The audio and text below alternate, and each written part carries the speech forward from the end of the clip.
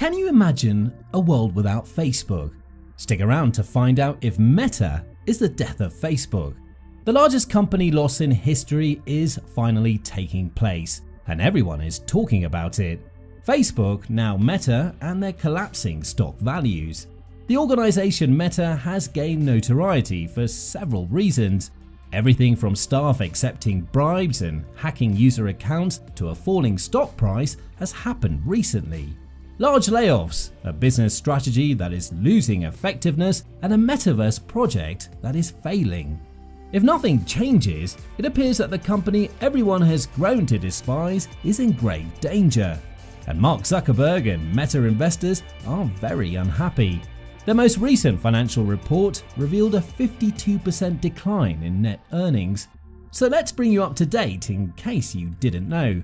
They've seen sluggish growth and their sales and profit have decreased. Earlier in 2022, the market value of Meta reached close to $1 trillion. As of December 2022, it's only worth a third as much. Since the decline has been so abrupt, the stock price has returned to January 2016 levels. Meta is the worst performing stock in the whole S&P 500 in 2022 with a fall of 70%.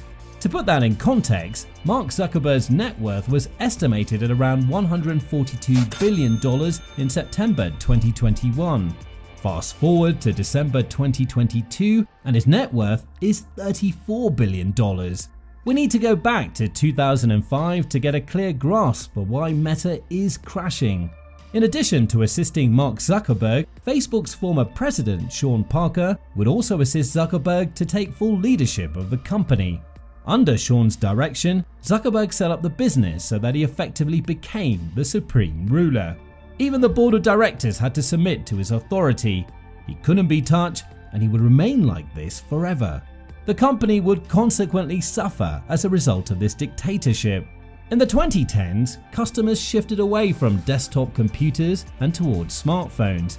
Even though Facebook adapted, Mark Zuckerberg desired more, which led Facebook to release its own smartphone.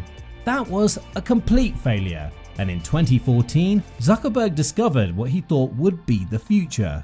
He bought Oculus for $2 billion and was so confident that that was it, he changed the company's name to Meta and spent $10 billion each year on research to make his dream a reality. Although it appears that technology in general is heading in the direction of a VR universe environment for the masses, there is a problem. Meta may be able to hold on if this future is 5 years away, but if it's in 10 years, shareholders won't put up with it.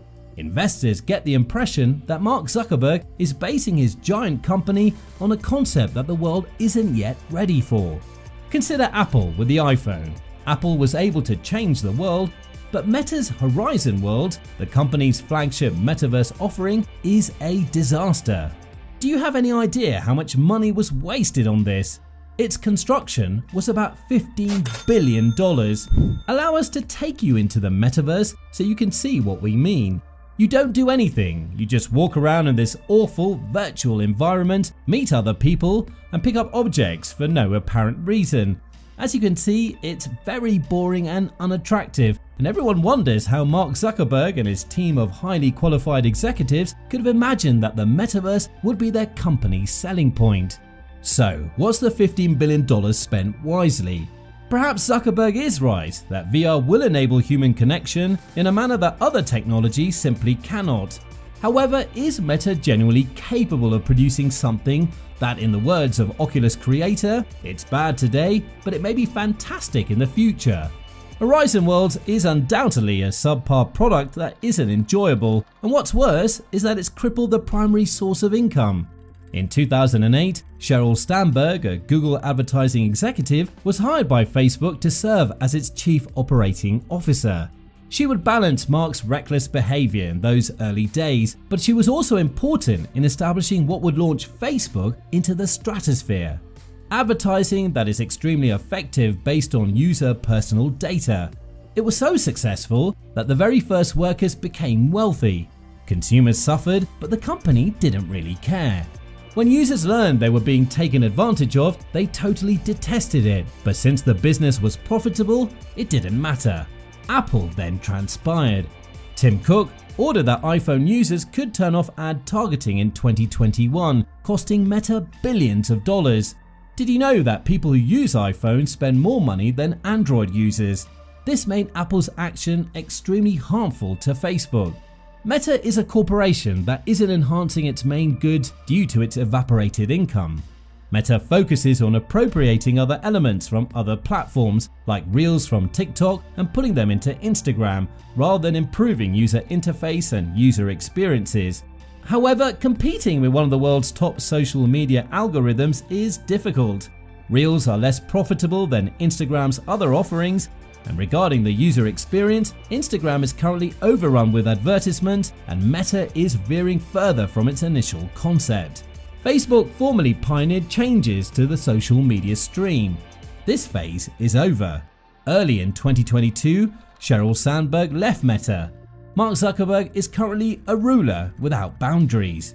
Facebook has let thousands of employees go. According to Zuckerberg, excessive investment was the problem. He doesn't seem to think about doubling down on the metaverse will be a problem for investors. On November 10th, 2022, he admitted, "Unfortunately, things didn't turn out as I had hoped. Online commerce has not only returned to prior trends, but the global economic depression has gotten worse. Our revenue has been significantly lower than anticipated due to competition. I acknowledge that I made a mistake."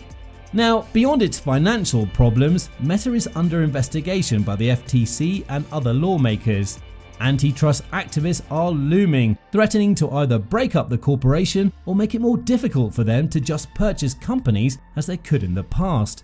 TikTok is consuming Meta's Facebook and Instagram. Even though older individuals often have more money, advertisers prefer to target the younger generations. Short version, Meta is experiencing an identity crisis while dealing with a tyrant with a narrow vision. So what are the options? From the outside, it appears that some introspection is necessary. Zuckerberg might want to embrace the fact that Meta is already two separate organizations. One business is a technological enterprise seeking to establish the metaverse. The other company is a social media and advertising company with a lost vision. Perhaps it's time to have the social media operated by someone else. Meta still has close to 4 billion customers, which is the sole shining sign of optimism. There is a lot of opportunity to change things, but will they? Do we even desire that? What if there was a metaverse created for us by someone else? So what do you think, guys? Please feel free to comment below and engage in the discussion.